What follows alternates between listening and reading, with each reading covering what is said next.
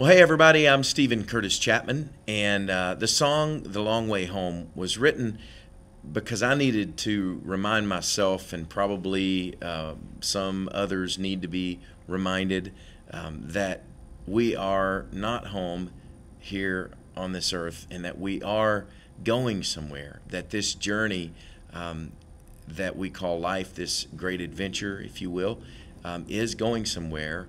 As believers in Jesus, as followers of Christ, we are going to a place called home that He is preparing for us. And He says, you will be with me. I will bring you to be with me where I am.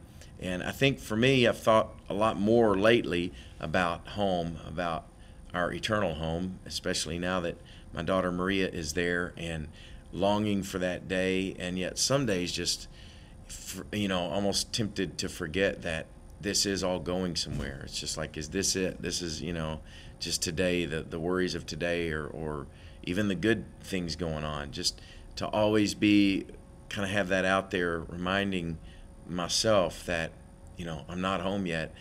It is a journey, and some days it just seems like a long way. And so I felt like I wanted a song that would kind of remind myself, encourage others with that.